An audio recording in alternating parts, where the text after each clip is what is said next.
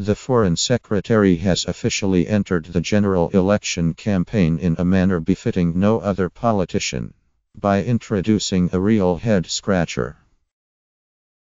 In a column in The Sun, Boris Johnson referred to the Labour leader, Jeremy Corbyn, as a mutton-headed old mugwump, leading to much confusion about the meaning of the term, and a peculiar kind of fallout just 6 weeks before the country heads to the polls. So what is a mugwump? According to the Merriam-Webster dictionary, there are 2 definitions: a bolter from the Republican Party in 1884, and a person who is independent, as in politics, or who remains undecided, or neutral. The dictionary website says, mugwump is an Anglicist version of a word used by Massachusetts Indians to mean war leader. The word was sometimes jestingly applied in early America to someone who was the head guy. It continues. The first political mugwumps were Republicans in the presidential race of 1884 who chose to support Democratic candidate Grover Cleveland rather than their own party's nominee. Their independence prompted one 1930s humorist to define mugwump as a bird who sits with its mug on one side of the fence, and its wump on the other.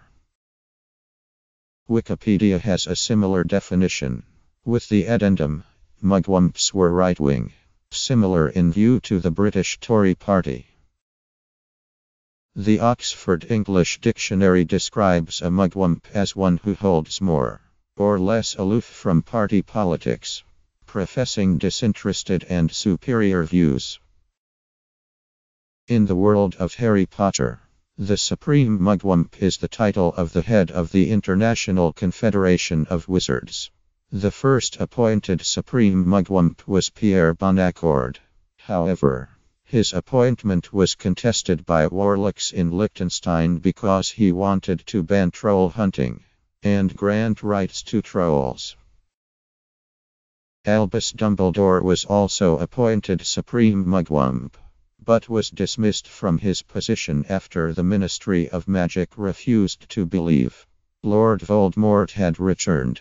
Dumbledore was restored as a member of the Confederation when the Ministry accepted Voldemort's return, but not as Supreme Mugwump. Supporters of Corbyn have long called him a socialist version of Dumbledore, the hero and headmaster of Hogwarts.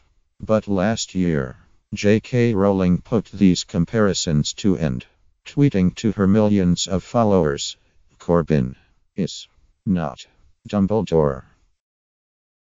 In the William Burroughs novel Naked Lunch, which follows the narration of a junkie, William Lee, mugwumps are a predatory, alien species. On stools covered in white satin sit naked mugwumps sucking translucent, colored syrup through alabaster straws, Burroughs wrote. Mugwumps have no liver and nourish themselves exclusively on sweets. Thin, purple-blue lips cover a razor-sharp beak of black bone with which they frequently tear each other to shreds in fights over clients. In Roald Dahl's The Twits, the mugwumps are a group of caged monkeys. But perhaps the closest comparison comes from Dahl's The Complete Adventures of Charlie and Mr. Willy Wonka, in which Wonka refers to Mrs. Bucket as "my dear old muddle-headed mugwump. What does it matter that the old girl has become a trifle too old?" Wonka says. "We can put that right in a jiffy. Have you forgotten Wonkavite and how every tablet makes you 20 years younger? We shall bring her back. We shall transform her into a blossoming, blushing maiden in the twink of an eye." Despite the fallout from the mugwump incident, Johnson has stuck by his choice of the word. Speaking on ITV's Good Morning Britain, the former London mayor said, "I apologize to mugwumps everywhere." During an appearance on the Today programme to talk about Labour's house-building pledge, John Healey, the shadow housing minister, said he, like many people, had to look up the meaning of the term mugwump, and that its use reflected more on the writer of the column than the target. I think this is Boris Johnson feeling left out of the election campaign, Healy said, calling the incident "look at me" name calling that you'd see in the Eton playground. He said such an attack demeaned the office of the Foreign Secretary. Don't attack the person, debate the policies, let the people see a leader's debate.